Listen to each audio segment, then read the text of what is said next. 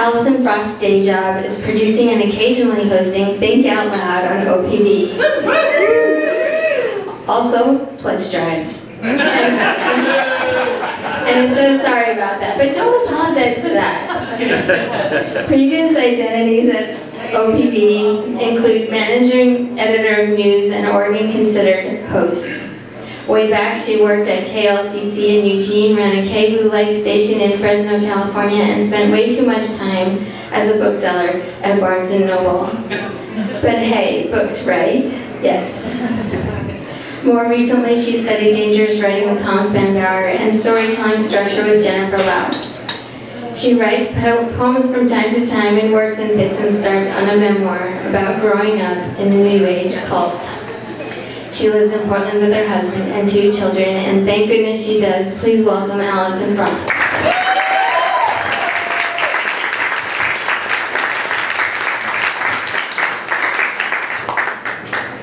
Thank you. So the name of this New Age cult was Church Universal and Triumph, and still is, actually. It still exists. The leader's name was Elizabeth Clare Prophet. This short excerpt is from a chapter called Looking for Amethysts. It's set in Southern California in 1978. And the only other thing I think you should know before hearing this is that before this is the scene, my parents were divorced a couple of years before, and me and my brother lived with my mom. And it's been a very long time since I've seen my dad. These were the days of sole maternal custody and payphones. I am 9. My brother Austin is 5. He's sleeping in the back seat. I'm up front with Mom. We're in our yellow Toyota Corolla hatchback with the windows rolled all the way down. It's warm, but not too warm. You can taste the ocean in the air.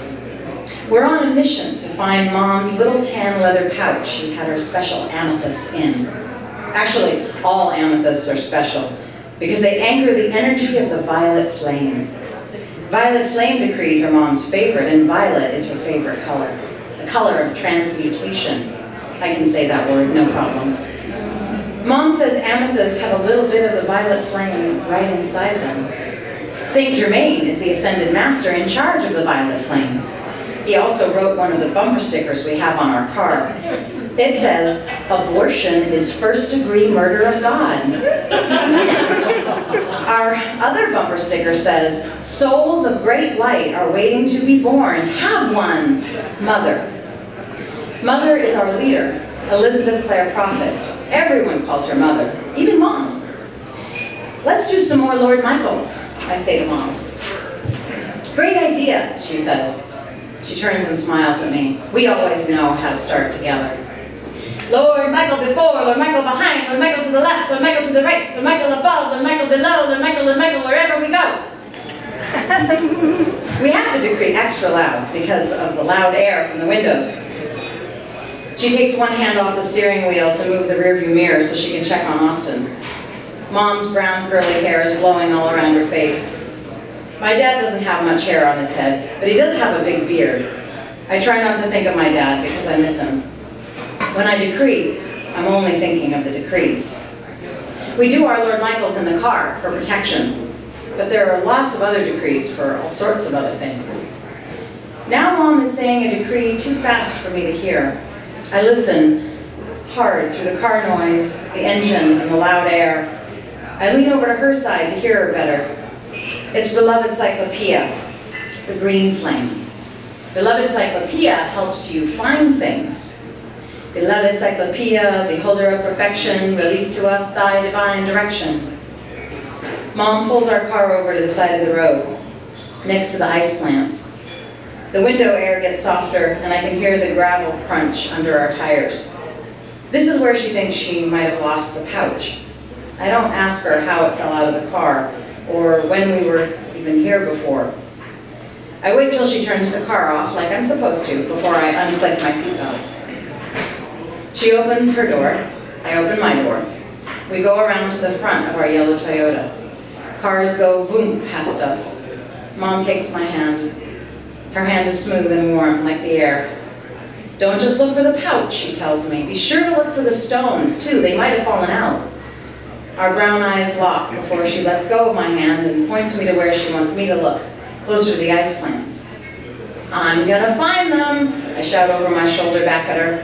I'm committed to the mission. We're a team. I look at the dark asphalt. I look in the gravel. I look all over, but I don't see anything except road and gravel. I'm failing the mission. I look over at my mom. She's looking closer to the road. She has one hand cupped over her ear, probably so she can hear herself decree. Maybe beloved Cyclopeia could help me. I remember the first verse for sure.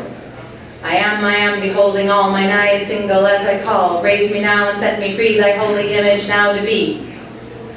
I look back down at the road, 5 feet ahead of me, 10. But no couch, no amethysts. Seems like a regular old road, nothing special. I look back up to tell Mom that, but right then, everything goes dark. When I open my eyes, I see blue. It's the sky. I'm laying in the ice plants. Our yellow Toyota Corolla hatchback is way far away. And there's other cars over there too. How did I get way over here in the ice plants? I roll over to try to get up. Everything seems very slow. I can feel my knees crunching the ice plants. Kind of a creepy but cool sound. My hands only crunch them a little bit. All of a sudden, I feel wet and chilly. I think I hear Mom calling me, but I can't see her. It's weird. And now there are other people getting out of cars, walking in big, funny steps on the ice plants towards me. We're never going to find the amethyst now, I remember thinking.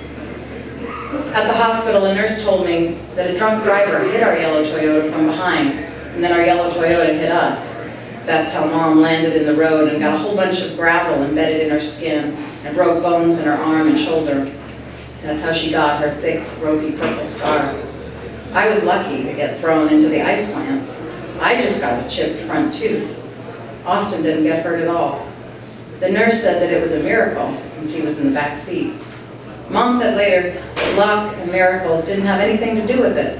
She said me and Austin just had different karma. That she got hurt because she had bad karma to balance.